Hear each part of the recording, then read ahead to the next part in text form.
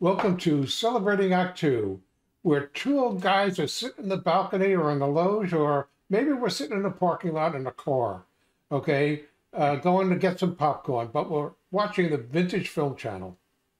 The Vintage Film Channel, I got to tell you, Art, they are vintage. Now, you and I we browse the Vintage Film Channel. We see, an old movie, we see an old TV show, something we like, we bring it on Yeah, and we talk about it. We review it every week. This week, folks, we passed by a documentary. I said, let's do documentaries. Grace has a lot of documentaries on there. Documentaries are a great art form. So we picked Singapore, My Singapore. right. It's the most watched video on Vintage Film Channel, and we can't figure out why. And by the way, we still can't figure out why, but we're going to talk about that.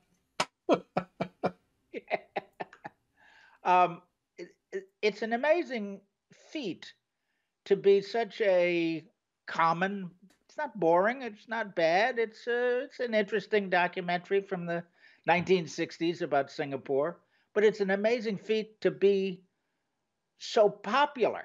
And I can't figure it out. Maybe it's because everybody in Singapore watches. I don't know. I don't know. It's Art. What was your opinion about the content of this documentary? So, um, it's kind of actually, it's kind of interesting. I probably, other than the fact that it had like a quarter of a million views, a quarter of a million views for I a know. United Nations sponsored documentary about one of the smallest countries in the world. I think it's like only like a couple of hundred. Let me take a look here. Uh, it's 682 square miles. If some of the sand hasn't eroded from the beach recently, it's an island nation, and I just could figure it's interesting. And it was talking about how they're expanding and what they're trying to do. So from that standpoint, I mean, there was interest there. Not something I would normally watch, but like so many things that you and I watch, we'll go to we went to My Little Margie, and we've got Richard Boone coming up, Yep. and we watch a lot of things that had interesting character actors. That because you and I have a general interest in movies, just in our Sure. careers, and but like Well, so many I movies, think, yeah, Art, go I ahead. think we're like most people. We have favorite actors and Sure. actresses and favorite directors, and if you're who's the guy who does the Bourne Legacies movies that you love? Jason Bourne, Yeah. So if you see Matt Damon, Matt Matt Damon. Damon, you see Matt Damon, you'll go watch his film Right, because you like absolutely. Matt Damon as an actor, and that's common. But a documentary is a different beast to me. Documentary captures some information and delivers something that you would want to go see in person. And I got to tell you, even in the 1960s, I don't think I wanted to go to Malaysia or, pardon me, Singapore. Singapore. See, I don't even know what I'm talking about anymore. Wait, is that new? Like so many things that we obviously went to it because I went and searched on most popular, and this was number one by a wide margin, and Yeah. so it piqued our interest. Um, for instance, I wouldn't have known had you asked me. I thought it was part of Malaysia. It's not. It's its own independent country. It has ties to the United States militarily and a lot of other ways. It's a financial center. And I think may have known that, but not really. Uh, and that its background is that most of the people who live there are Chinese, of Chinese background, and then Right. there are Malaysians, and there are Indians, I assume, from India because uh, it was controlled by the United Kingdom for a long period of As time. opposed to Navajos and Cherokees. Yeah. As opposed to, although I don't know because I didn't do enough research, uh, but the so it's got a lot of interesting things about why does this little Yeah. spit of dust in the middle of the Pacific Ocean, okay, have a whole documentary done about it. Well, I guess it's because you like your taxpayer dollars going to the UN I know what a big proponent of the UN you are, and they love to spend money on doing stuff.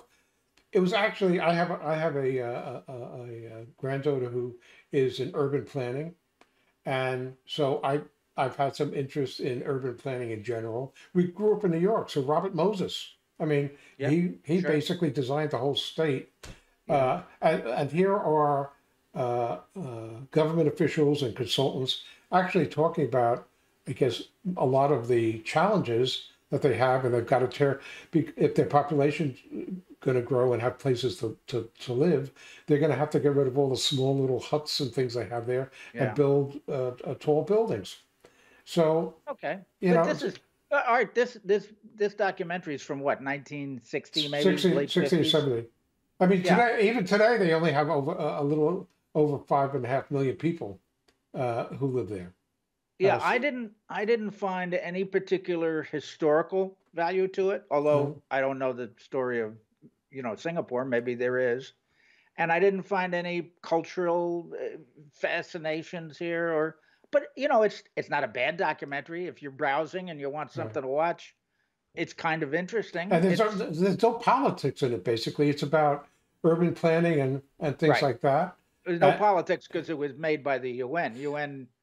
The UN spends money on making everybody look good. well, they It's the everybody's a winner attitude. yeah, yeah, as are we.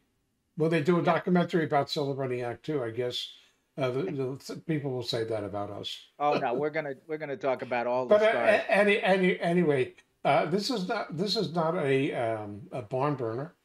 We're not recommending that you set up the backyard with s'mores and make it as the summer thing by the pool that you're going to invite all your friends over to watch.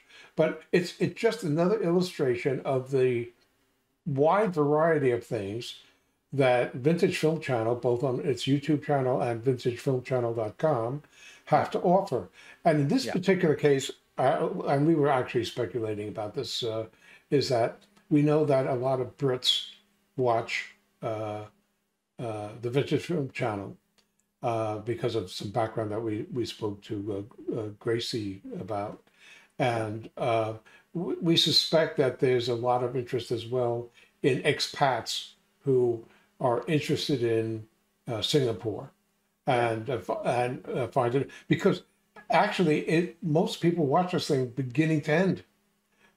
We asked her for the records on them. People watch the whole thing.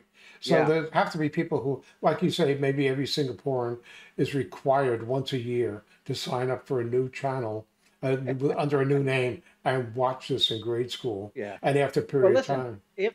if you watch it, give us a reaction on this video Okay, as not to not why you, you not watched you. it. He's not talking to me, guys. He's talking to all of you out there. Talking to you, yeah, you, the viewer. Right, Let us know why you watched it, or other than because we told you about it. right. We'll see you soon, and next time I promise we'll review something interesting. Well, this was interesting. Okay, if you were Yeah, if you were okay. if you were one of the 245,000 people who watched it, but I mean Yeah. to the general audience, not so much. For more on Celebrating Act Two, visit our webpage, follow us on Facebook, subscribe to us on YouTube, and tell your friends. Celebrating Act Two is the user manual for the second half of your life.